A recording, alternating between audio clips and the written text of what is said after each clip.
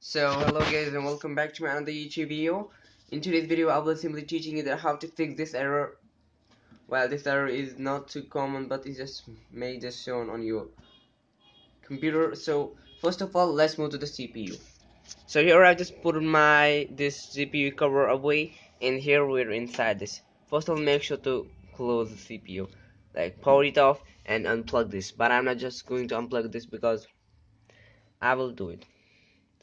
And then just find where is your hard drive. Like basically this is my hard drive, this.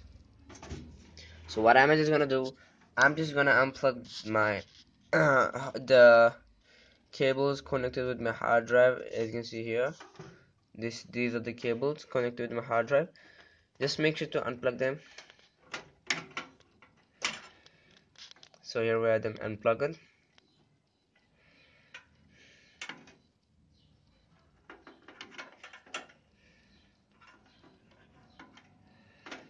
Then open your CPU.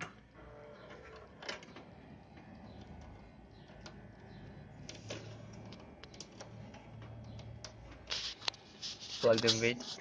So here my computer is working. So what I just did. Okay, so simply just turn off your computer and quickly unplug those two wires, and then plug them again, and then don't power off your computer. Then like put the password.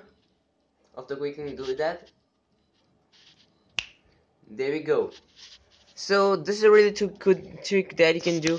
What it actually does, just make disconnect the hard drive and connect it again, and make the system know there is some hard drive. Due to some virus or crashes with the happens with the system just forgot that it has any hard drive connector. So this is the error. This is the fix of this error. If you like my video, make sure to subscribe right now and like and comment.